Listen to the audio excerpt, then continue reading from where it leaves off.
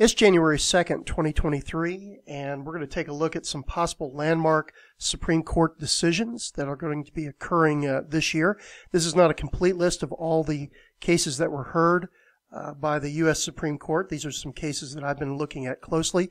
There may be some other cases that will be placed on the calendar at a later date.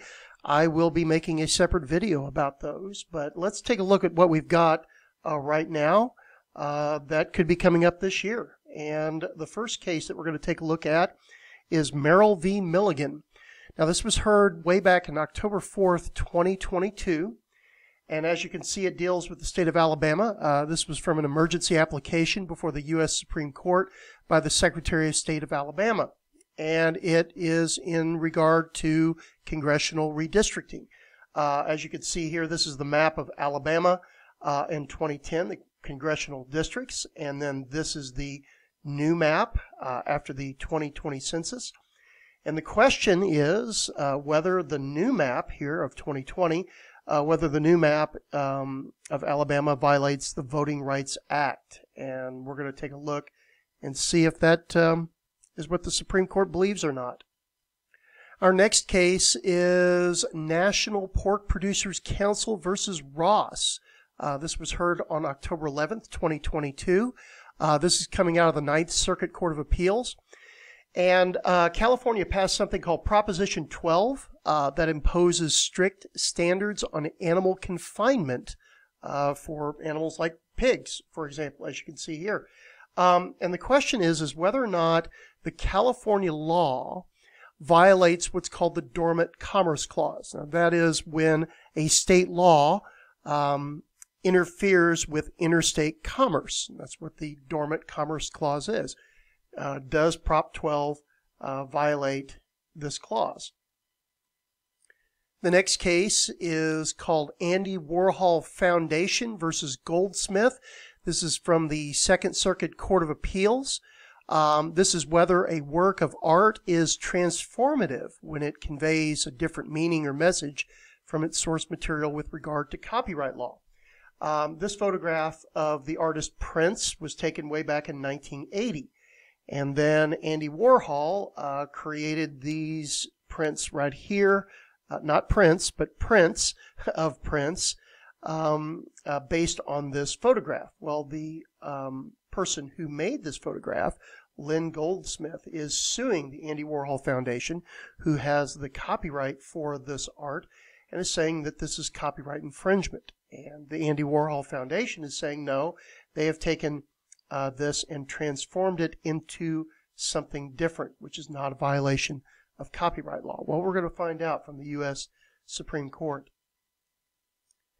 This is a really big case that has come up called Students for Fair Admissions versus President and Fellows of Harvard.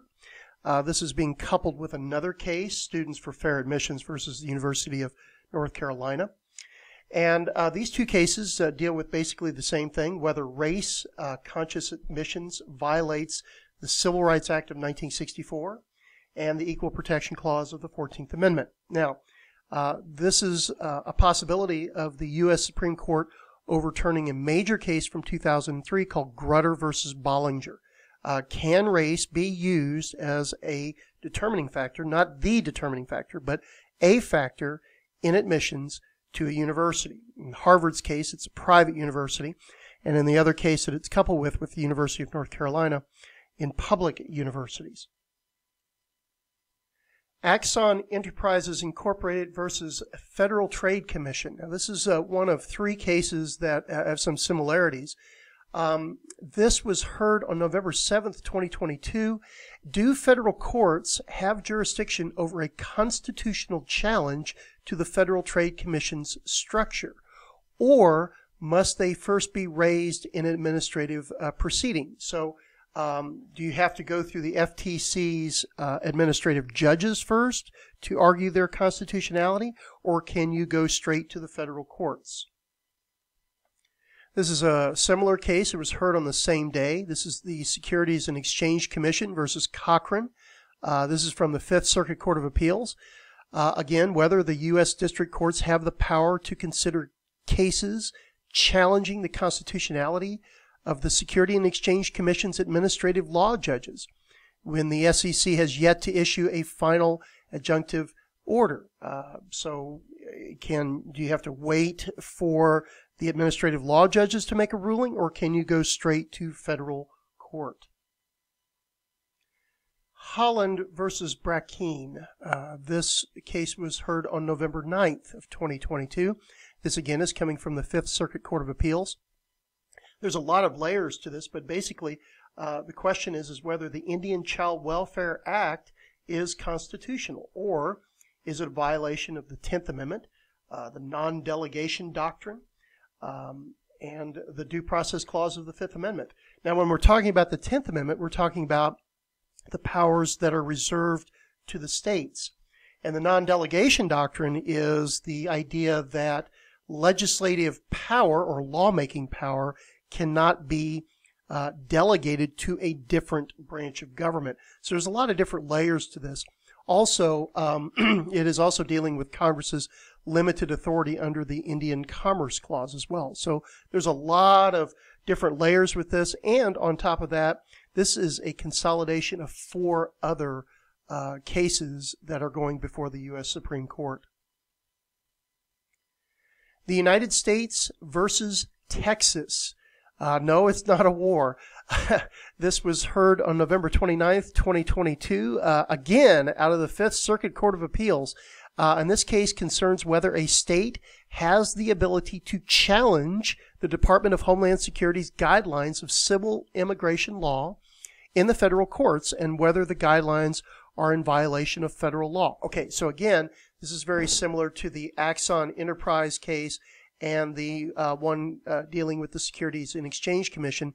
Can you go directly to federal court, or do you have to go through the Department of Homeland Security's guidelines first? And on top of that, there's a second question in this, whether the guidelines set up by the Homeland Security Department are in violation of federal law. This is probably one of the most widely talked about cases this year. It's called 303 Creative versus Elenis, and this is coming from the 10th Circuit Court of Appeals. It was heard on December 5th of 2022, and the question is here whether applying a public accommodation law to compel an artist to speak or to stay silent violates the free speech clause of the First Amendment, and does it violate the free exercise clause of the First Amendment to the U.S. Constitution. Now, this is a case about a woman who has her own company, graphics art design company. She creates websites and stuff like that. She is expanding her business into making websites for weddings, but due to her Christian faith, she is refusing to do any wedding websites that deal with gay marriage. And the state of Colorado is compelling her, if she wants to stay in business, to accommodate same-sex couples.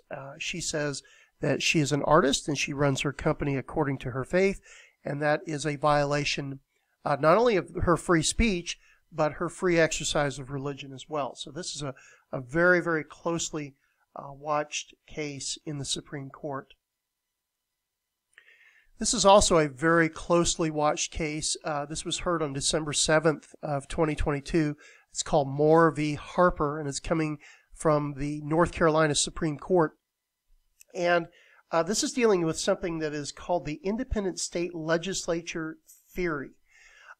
Whether a state's judicial branch may nullify the regulations governing the manner of holding elections for senators and representatives prescribed by the legislature thereof, and the legislature meaning the state legislature, and replace them with regulations of the state court's own devising based on vague state constitutional provisions purportedly vesting the state judiciary with the power to prescribe whatever rules it deems appropriate to ensure fair and free elections. To make this really simple, the North Carolina legislature, which is predominantly Republican, drew up congressional districts for the state.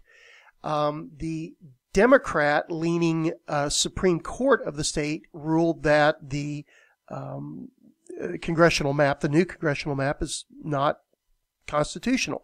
And so the Supreme Court of the state has said, no, you have to do it a certain way. This is testing out what's called the independent state legislature theory, because in the Constitution, it says that the legislature of a state makes the congressional districts, okay, not the judicial branch of a state. Now, the question is whether or not the judicial branch of a state is a part of the legislative process if the state court deems that the state process is unconstitutional. So this is going to be a very interesting case, and it's probably going to put this theory to rest. Is it a theory, or is it going to be a doctrine after this ruling by the U.S. Supreme Court? Now, these last three cases have yet to be heard by the U.S. Supreme Court. This first one is called In Re Grand Jury, and it is scheduled to be heard on January 9th of 2023. This is coming from the Ninth Circuit Court of Appeals. This is whether a communication involving both legal and non-legal advice is protected by attorney-client privilege, where obtaining or providing legal advice was one of the significant purposes behind the communication. So the background of this case is that a law firm was served with a grand jury subpoenas requesting documents and communications in a criminal investigation of its client. The names of the firm and the company were redacted in the proceedings, so we don't have those names. The company and the law firm produced some of the requested material, but withheld some other documents citing attorney-client privilege. The law firm claimed that some of the protected documents were dual-purpose communications, meaning that the firm was both preparing a company's tax returns and providing legal advice at the same time. Now, since you do have attorney-client privilege, but this company is also having legal advice at the same time, is all of this being protected under attorney-client privilege? This is going to be a very interesting case on whether or not the grand jury can obtain this type of documentation. Now, this is another case. It's not a war between two states. This is New York versus New Jersey. There have been a lot of Supreme Court cases in American history that have been New York versus New Jersey, or New Jersey versus New York. They're always going to the U.S. Supreme Court. This is an original jurisdiction dispute between two states, so it went straight to the U.S. Supreme Court. And it deals with what's called the Waterfront Commission, which is an interstate compact between New York and New Jersey. And when you have an interstate compact, it has to be approved by Congress. This has been around for a very, very long time. Well, the state of New Jersey wants out of this compact. And the question is whether or not New Jersey can leave an interstate compact that it shares with New York. Well, we're going to find out from the U.S. Supreme Court. And that case between New York and New Jersey is going to be heard on February 27th of 2023. Now, this last case, as of January 2nd, has not had a calendar date assigned to it yet for oral arguments. This is a very, very interesting case. It's called Jack Daniel's Properties Incorporated versus VIP Products LLC. And this is coming out of the Ninth Circuit Court of Appeals. And it deals with a dog toy, which is interesting. And the question is whether humorous use of another's trademark as one's own on a commercial product have First Amendment protection from trademark infringement claims. So this is Jack Daniel's, which is a brand of whiskey in the United States, very famous brand, very iconic looking bottle, and of course the label is one of the most famous labels of any product in the United States. And then over here you have a dog toy, and you can see the dog toy is kind of a spoof on the Jack Daniel's bottle. It says here, Bad Spaniels, the old number 2 on the Tennessee carpet. So it's kind of a funny product that mimics the Jack Daniel's product. Well, Jack Daniel's Property is suing VIP Products, which makes the dog toy, saying that this is trademark infringement. VIP Products is saying, wait a minute, we're doing this. We're not selling whiskey. We are making a humorous interpretation of your product. And by the way, this company also does dog toys of other things like Coke products, 7-Up, other types of liquor and whiskey and beer and other products like that. So in a humorous fashion. So this is going to be a very interesting question about trademark infringement. Now, there are possibly going to be some other cases that are going to go before the U.S. Supreme Court. We don't know them all yet. I will put a link below for a follow-up to this video about some other cases that I think could have the potential of being landmark cases. But this is just a brief overview of what we know now in 2023 about cases that could have the potential of becoming landmark cases by the U.S. Supreme Court.